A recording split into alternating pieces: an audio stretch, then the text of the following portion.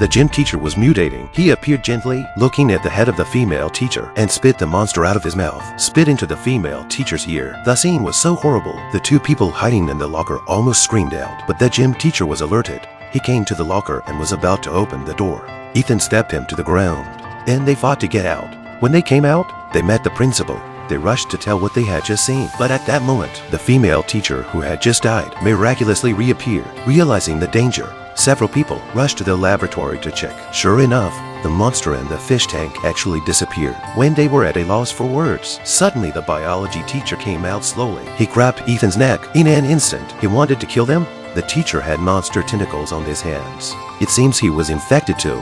In a panic, Tom grabbed a diuretic and hit the teacher. It was an unintentional act. In the end, it was discovered that the diuretic was the killer of the monster. So they loaded up a sample of the monster. They went to Ethan's house together. They experimented with mice.